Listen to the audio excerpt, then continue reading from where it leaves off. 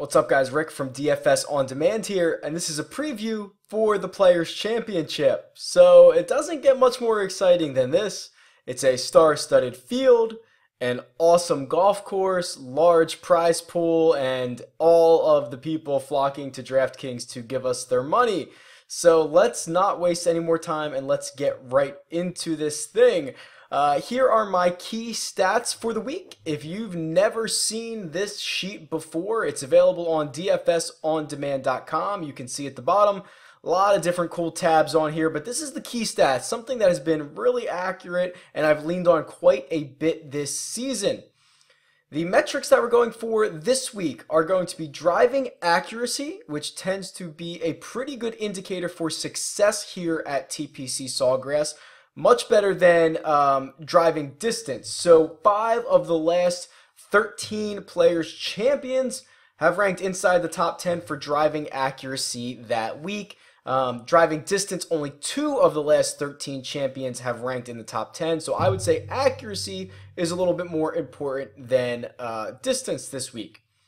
Strokes gained approach, going to be very important. This is a tough course. This is where the guys are kind of going to separate themselves from the field. So I want guys that are going to be throwing darts. They're going to be hitting it closer than the field. This is usually an indicator, especially depending on how many fairways they hit. This strokes gained approach is kind of an all-encompassing stat that we haven't used much this year, but I do like it for this week. Scrambling is another one that's pretty consistent for this course, for TPC Sawgrass. We see a lot of the champions end up, ranked really high in scrambling, but even so, predictively, coming in, they're usually ranked pretty high, or they finish the year in the top like 40 in scrambling is where we see a ton of these champions come from. So I think a prerequisite is you have to be really good around the greens. Par 4s, 450 yards or longer is going to come into play. There are 5 of them. 5 of the par 4s. So there's only, 9 on the course. 5 of them are over 450 yards, which is pretty rare. So we're going to lean on that a little bit. And then, of course, this course is going to play pretty difficult. There's going to be a lot of bogeys out there, so we are going to take the guys that are going to avoid those bogeys. So spoiler alert, there's all the guys that rank pretty high, but let's go through them. All right, I don't think I need to spend too much time here at the top. It's a star-studded field. Everyone's in play, but let's talk about a couple of these guys. Dustin Johnson, I don't need to tell you about. He is the odds-on favorite. He nearly won 4 straight tournaments that he's teed it up in. Dustin Johnson's the best player in the world right now. If you've watched any video I've ever put together, I'll tell you how much I love Rory McIlroy. Looking at his game logs coming in, and he hasn't played a lot on tour this year, but what you get is an unbelievable talent. When he has played, he's played awesome. Here are basically the 4 worldwide tournaments that he's played, basically that can accrue DraftKings points this year. No worse than T7. Hasn't teed it up since the Masters where he had a T7. Played awesome at the Arnold Palmer, which is going to be a tough track. I mean, these are really tough courses. The World Golf Championship, I mean, these are legit fields. Rory finds his way to the top in all of them. His history here, let's find Rory. He's right here. So the last 4 years, no worse than a tie for 12th, 3 top 10s. Again, not a guy I should have to convince you on. He's excellent. Sergio Garcia has a ton of history here, so probably playing the best golf he's ever played, coming off the major win at the Masters. 3 out of the last 4 years, he's had a top 10 here. He won it back in 2008, a second back in 2007. I mean, just a guy who's made 15 out of 17 cuts, 6 top 10s here. You should have plenty of him. All right, let's go to the key stats now for the next 2 guys. Hideki Matsuyama, after a blistering start to the season, has slowed down just a little bit, right? Just by his standards. So, he wins the Waste Management, then he gets cut. T25 at the World Golf Championships, which is a smaller field anyway. T45 at the Arnold Palmer, pretty uninspiring, but starting to round into shape with the T11 at the Masters. And if we look at our key stats here, here's Hideki Matsuyama. Really makes his hay at the two stats that are basically for this course, which are these long par fours and really good around the greens. Notoriously he's been a bad putter in his career. He's turned that around a bit this season, which is why he's probably found so much success. But the scrambling stats are undeniable for this season. So Matsuyama jumps out there. Ricky Fowler, probably my favorite play of the week. Probably a little biased because he ranks my key stats here. My number one golfer. And you can see why. 4 out of these 5 stats, he's in the top 6. Yeah, pretty good. So a 92 score, which is really good. Probably one of the top 8 or 10 scores we've seen this season. Just having a really great year. Let's look at his recent form. So recent form, excellent, right? I mean, just a lot of top 10s, piling them up, a lot of top 15s. But he's had really mixed results here, which is why I think his price is so low. So Fowler's not the defending champion, Jason Day is, but Fowler won it 2 years ago. But he then got cut last year. So let's look at this performance, and you're going to see how volatile this is. So this performance tab is sorted by average finish.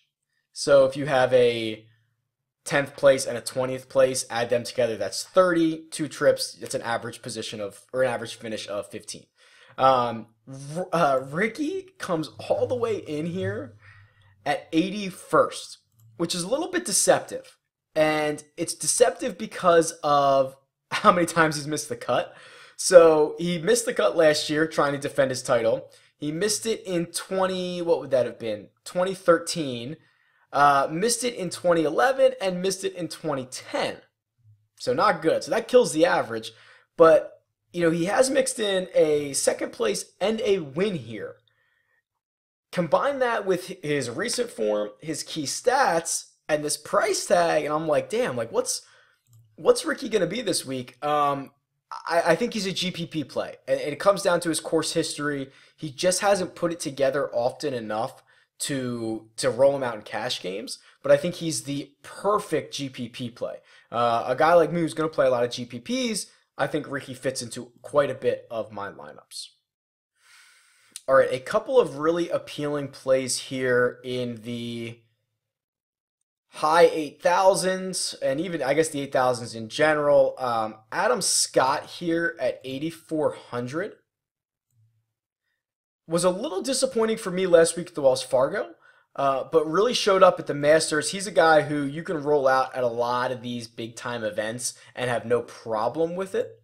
Let's look up Adam Scott here. Okay, so in terms of history here, you can see he had a T12 last year, has made 12 out of 15 cuts. He has 3 top 10s. Remember, he's won this tournament before. It was all the way back in 2004, but I mean, the pedigree to win this is going to be great. You can see a lot of top 15s, a lot of top 20s since then. I think he's certainly viable. I have another tidbit on him we'll save for the end of this when we get to the odds, but keep Adam Scott in mind.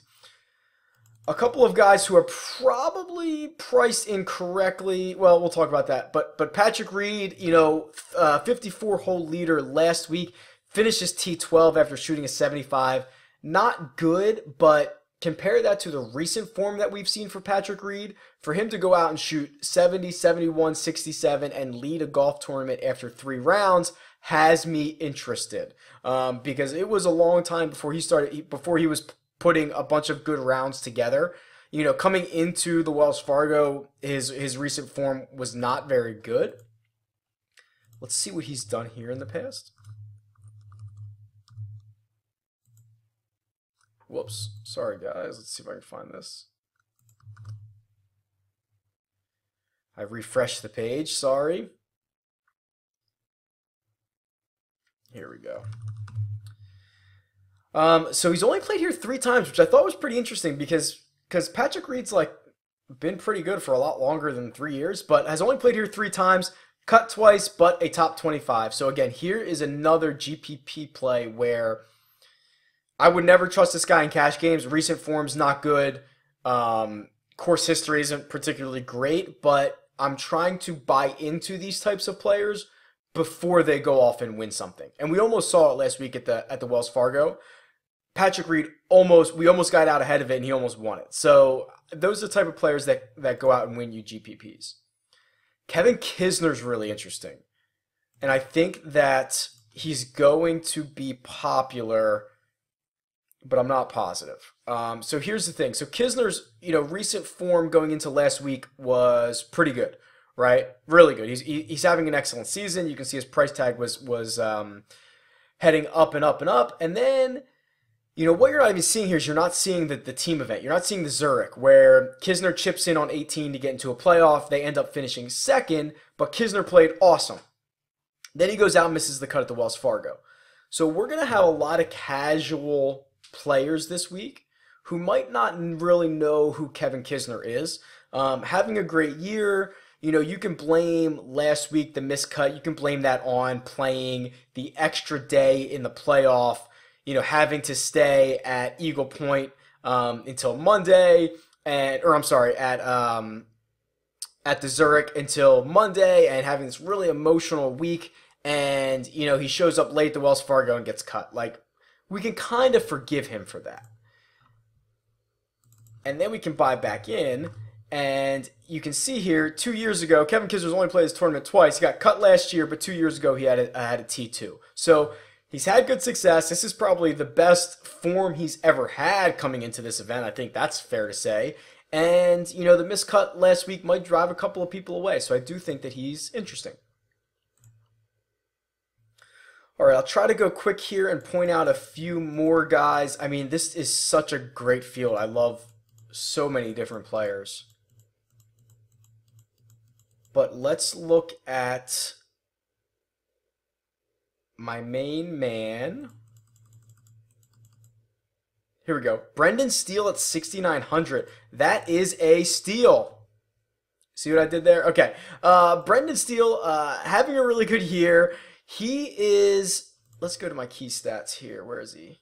Here we go. Brendan Steele, #1 in scrambling and #3 in bogey avoidance. So those two probably go hand in hand, considering he can get up and down as often as he does, so he doesn't make a lot of bogeys. So those two kind of go hand in hand, but they're both going to be very, very important this week. He's also 22nd in strokes gained approach, holds his own in the other categories for me. And just completely, $6,900 is nothing. Steele is a guy who can get really hot. If you're playing on FanDuel, where there are bigger bonuses for making multiple birdies in a row, Steele is even more appealing because he is a very streaky player. So that's the kind of stuff that we want to tap into on the sites that are providing more bonuses for multiple birdie streaks. And then there's a couple, let's see, Noren, again, just, $6,800 is just probably not enough coming off of his good week last week. And then there's somebody else. Oh, Kyle Stanley. Let's look at Kyle Stanley here. T8 at the Shell Houston, T17 at the Arnold Palmer, which is going to be a similar type field, just a really, really tough field. Decent at the Valspar. He's had some pretty high finishes. Again, here's another tough field. That's what I'm looking for. The Farmers Insurance Open, top 15 there.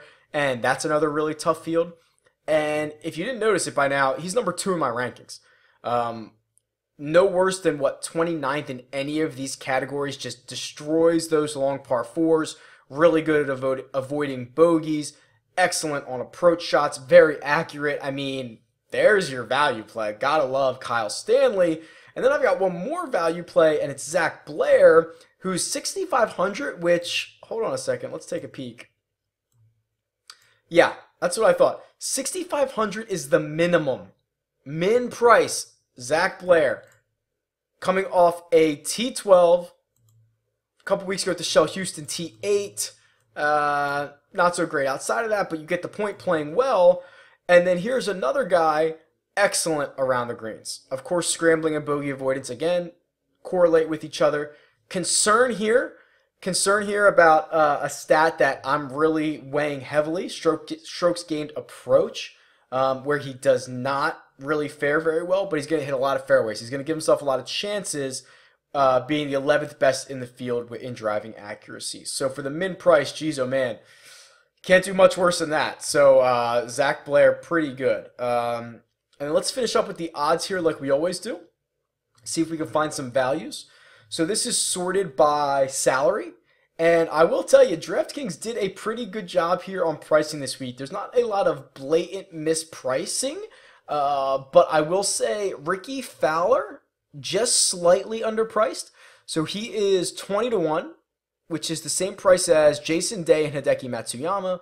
But Ricky Fowler is $400 cheaper than Matsuyama and $700 cheaper than Jason Day. Adam Scott, here's that little tidbit that I said I was saving. 33 to 1, which is the same odds as Henrik Stenson, but Adam Scott is $400 cheaper. And, you know, there's guys like Kevin Chappell who are more expensive and much longer shot odds to win this thing. Kuchar, a little bit underpriced. Again, here we go, Kevin Kisner. Kevin Kisner's priced below Jason Duffner, and he's 55 to 1 compared to Duffner's 80 to 1. Phil Mickelson is always hard to read because he's a very public player, so his odds could be influenced because of all the public money as opposed to what his actual true odds to win are, but you get the point. This range right here, Keimer, Berger, Watson, probably all underpriced. Schwartzel, probably underpriced. These guys probably way overpriced. John Huss, Sung-Yil No, Robert Strab, those guys are probably overpriced. Let's see here. Any other ones that jump out? Grace a little bit here, right? At least compared to his counterparts, he's got much better odds to win this thing. Where's Zach Blair? Where did he end up checking in? 350 to 1. Wow. I mean, I know it's hard to win a golf tournament, but that seems a little bad. Okay, that's basically it. So if you guys have any questions, tweet me. It's at DFS On Demand, or leave a comment below. Again, this spreadsheet's available on DFSOnDemand.com. I'll try to expand it and continue to add stuff as the week goes on. But yeah, there you go. Best of luck, and I'll talk to you guys soon. See ya.